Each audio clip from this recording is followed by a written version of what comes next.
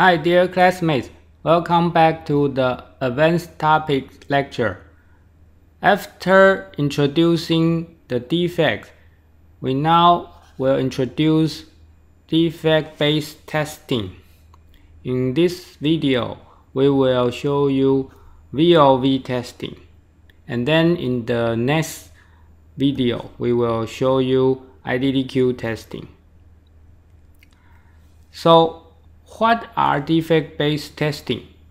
Defect-based testing means that we test without specific fault model. Instead, we aim to reduce DPM, defect per million. And sometimes we also want to reduce reliability defect. So, why do we need defect-based testing?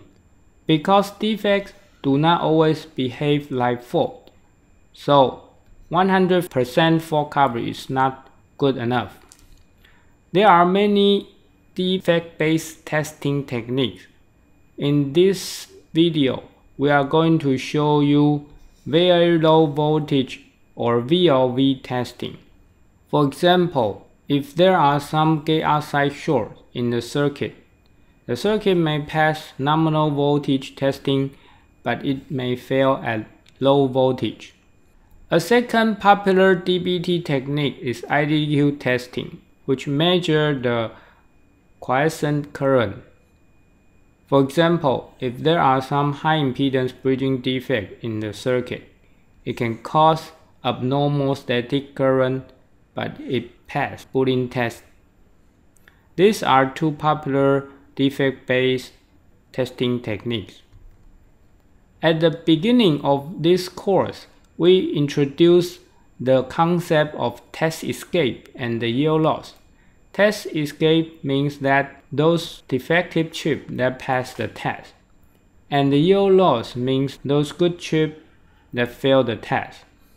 So in this confusion matrix, we want to reduce the number of test escape. And at the same time, we want to reduce the number of yield loss. Unfortunately, if we perform defect-based testing, the side effect is that sometimes we may increase yield loss. So, DBT is the trade-off between test escape and the yield loss. So now let's introduce very low voltage or VLV testing. The concept of low voltage testing was first proposed as early as 1982, and then it was further developed by Stanford in 1993. In VLV testing, we perform Boolean tests at a low voltage much lower than the nominal VDD, which can be as low as 2 or 2.5 times the threshold voltage, according to John's research. We would like to say two important notes about VLV. First, in VLV, the voltage is much lower, not just a little bit lower than nominal VDD. So don't get confused about VLV with characterization test.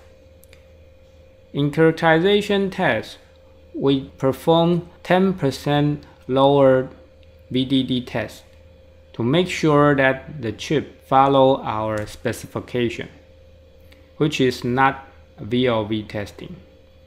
And the second note is that in VLV testing, the test voltage and test speed must be carefully characterized because the variation at low VDD is very large.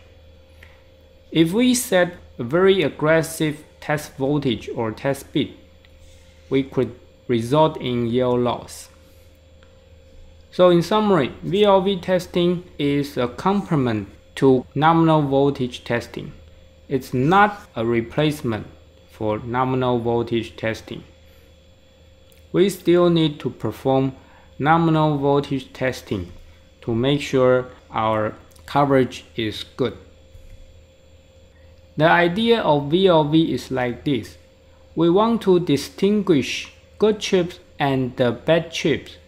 However, sometimes the bad chips are just a little bit weaker. If we want to detect them at nominal voltage, the difference between good chip and the defective chip is very small. It's very difficult to distinguish them. If we lower the voltage, then the difference can be magnified, and it's easier for us to tell the difference. For example, this figure shows gate delay with gate oxide short. As we mentioned in our previous video, suppose there is a gate oxide short defect.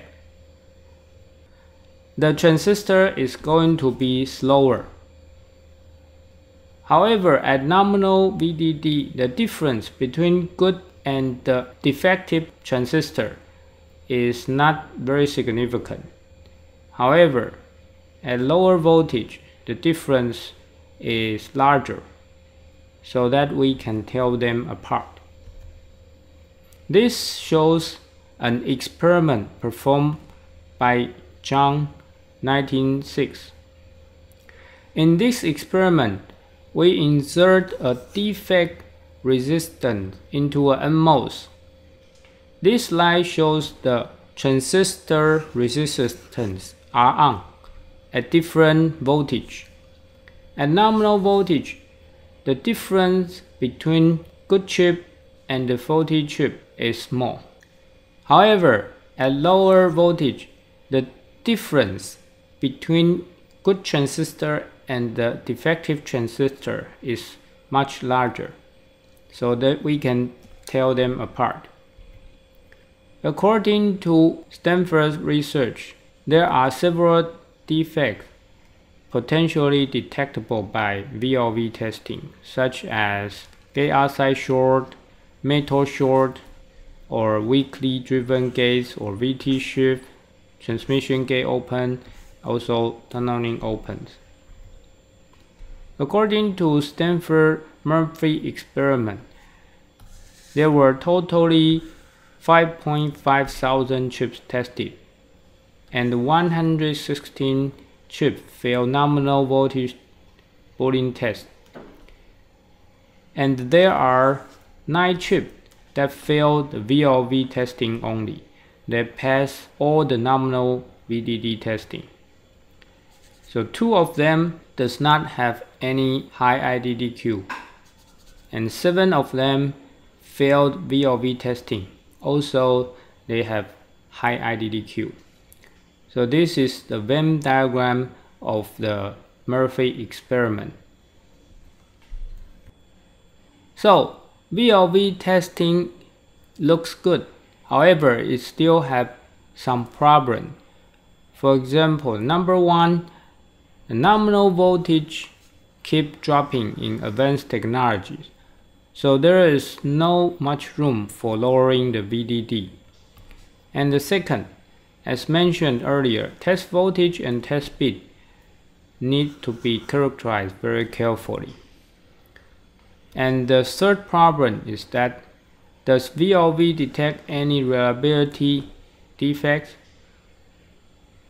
Based on the Murphy experiment, out of the 9 VLV only chips, 7 of them passed burn-in, and the other 2 failed the burn-in.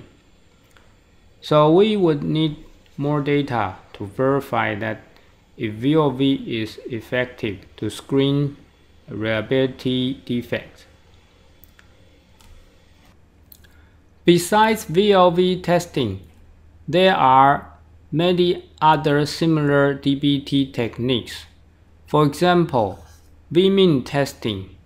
In V-min testing, we measure the lowest operational VDD at the specified test speed or test frequency. For example, for this picture, Shmoo plot, the y-axis is the VDD and the x-axis is the frequency. Given a specified operational frequency, we would keep dropping the voltage until a point when the chip failed the test. This is what we call Vmin. On the contrary, in Fmax testing, we measure the maximum operational frequency at a specified voltage. So for this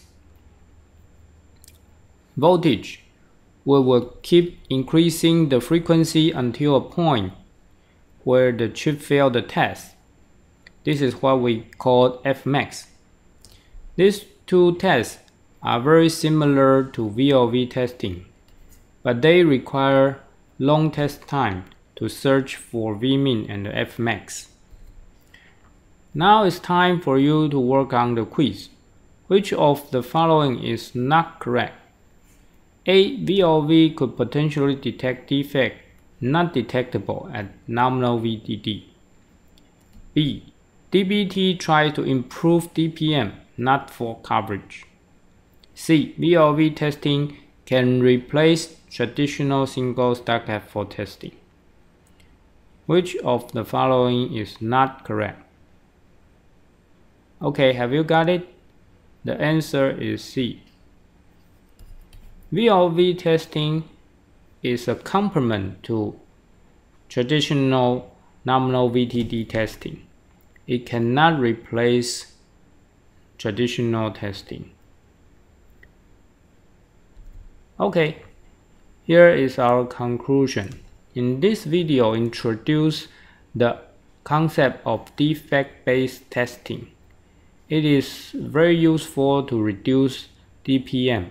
We focus on defect behavior. We don't care much about the full model. For VLV testing, it is a Boolean testing applied at much lower VDD. It can magnify the difference between good and the weak chip. The good thing about VLV is that it can potentially detect defects that may escape nominal VDD testing. However, test voltage and test speed need to be carefully characterized. There are many other similar DBT techniques, such as Vmin or Fmax testing. In summary, DBT is becoming more and more important, especially for automobile electronics, where DPM is very crucial. It's the end of this talk. Thank you.